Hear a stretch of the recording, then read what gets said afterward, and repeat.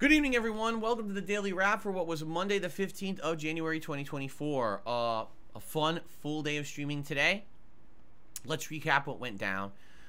First of all, on the podcast, covered a lot of interesting topics. Big news regarding DSPThrowback, my new channel. Basically is qualified for YouTube partner status, but not fully. So I talked all about that in detail and my plans for the channel, including possibly doing my first ever live stream on it next week. In addition to that, there was discussion about some other stuff going on right now in my life, but also a lot of Q&A and fun stuff. So a good podcast this morning with some humor to it as well. I hope you'll check that out if you didn't see it yet. Then we jumped into Baldur's Gate 3, and basically we're in the final area of the Underdark, which entails a few different things, including this new Forge area. Basically today, it was a fun stream. We redid a fight that I had screwed up last stream, did it much better this time, got a better resolution, and continued on with the exploration. Again, this game is so slow moving. Here we are, you think, oh, we'll finish this segment today. Oh no, not even close. Even in 3 hours, not enough to finish up this Forge exploration segment. There's just so much to it. So anyway, had a good time with it, and in general, made great progress, got to the very end, got to the big boss fight at the Forge, and it was incredibly frustrating. Once again, what this game has done is created a fight situation where you can't prepare for it. It's something you've never seen in the game before. You got to learn new mechanics on the fly, and it's frustrating. This is a fight that if it was a normal boss fight, would have been like 15 minutes, and instead it took me over an hour because I had to redo it, not understanding the mechanics, and finally I got them down. I got a little lucky, and I finally got it beat, and I'm like, sheesh, that was ridiculous. And it's weird because some people were like, oh, he's definitely not going to like the rest of the game because all of Act 3 is like this. But then it's funny because someone left a comment on the video and was like, that's not the case at all. Act 3 has the best fights, and they're more consistent, and they're better than this. So I don't know what someone's saying. I don't know. I don't spoil myself on these games, but great progress still, and it looks like one more stream of this, which is actually going to be, Wednesday. Looks like we will finish the Underdark, and then we can move on to other areas. I think the final area in Act 1 is the Mountain Pass, okay? Cool. Tonight's late stream was Sea of Stars.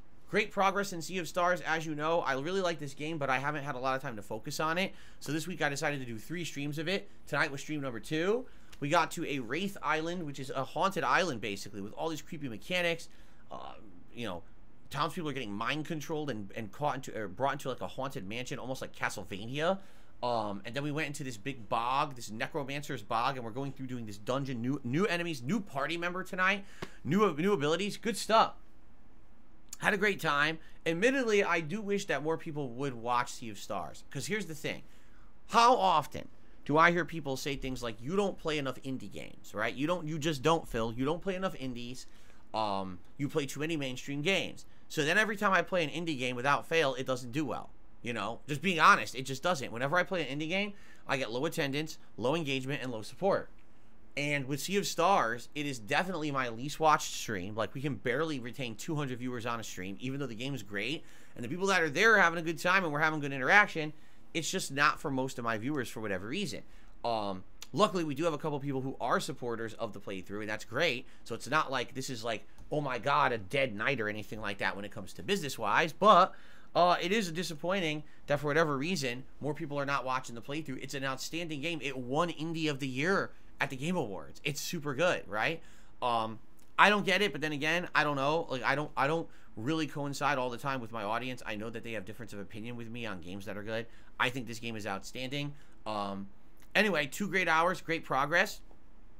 We're actually right in the midst of a dungeon, but we kind of know exactly what to do to finish it up. So actually tomorrow, it looks like we'll probably finish it, which we'll talk about now. So that was the streaming day. By the way, one other thing, I made a special vlog for over on DSPThrowback to let everyone over there know that the channel's now partnered if they're interested in maybe doing a super thanks or becoming a member, but also to start a poll about my first ever stream over there, because it's looking like possibly next week on one of the weeknights, I might do a late night stream over there, and the options would either be a stream where we hang out and we talk about the old days of YouTube, and I field questions and Q&A from the chat about basically how was it like to be a YouTuber 15 years ago, right? What was the atmosphere like? What was the uploading tools like?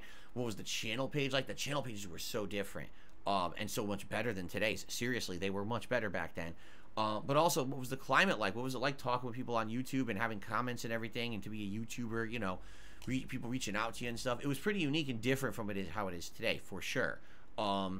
So we could have a nice chill night like that, and maybe do a little bit of retro gaming off of Switch Online just for fun. You know, pick a game or two off of there and just play for a little bit, because that kind of content honestly doesn't really fit into DSP gaming. Most people wouldn't care about the old days of YouTube or want to see me just play a retro thing. I thought that would be a neat idea for my first stream. Or another idea I had was a live react stream where I would react to one of those playthroughs, either Final Fantasy 13 or Red Dead Redemption, that are going live on the channel for a couple of hours, just react to my own content, and that could be an ongoing series where every once in a while I go back and I watch a couple more hours of my old playthrough. That could work too, right? So if you're interested, if you like the throwback content, please head over to DSP Throwback right now. That's youtube.com/@DSPThrowback. Check out the vlog, and please vote in the poll on the community tab on what kind of stream you'd like to possibly see next week. In the meantime, I have some work to do to get that set up. Obviously, I'd have to get moderators in place. I'd have to make it so that all the chat bots and everything are working properly, and I will have to work on that, okay? But anyway, thank you all. I hope that you enjoyed today's content. I had a great time with all of you. Tomorrow, it is more Resident Evil 0 Remastered, which I'm very excited for, because we got past some of the more difficult parts of the game and we're in the final push of the factory, which I think is the final area. I don't think we'll beat it tomorrow, but I think we'll do some pretty good progress. Tomorrow night, more Sea of Stars. We're going to wrap up this dungeon, this Necromancer dungeon, and keep moving forward. I think that's going to be great. So I hope you will join me tomorrow for all the fun here on DSP Gaming. All right, guys? Thank you so very much. Have a good evening. Reminder, there is a new family night stream coming Wednesday night with me, Kat, and Jasper. If you're interested, right here, my second ever. I'm excited for that. So I hope you'll be here for that. And in the meantime, be safe, and I'll see you tomorrow. Peace out, everyone. Good night.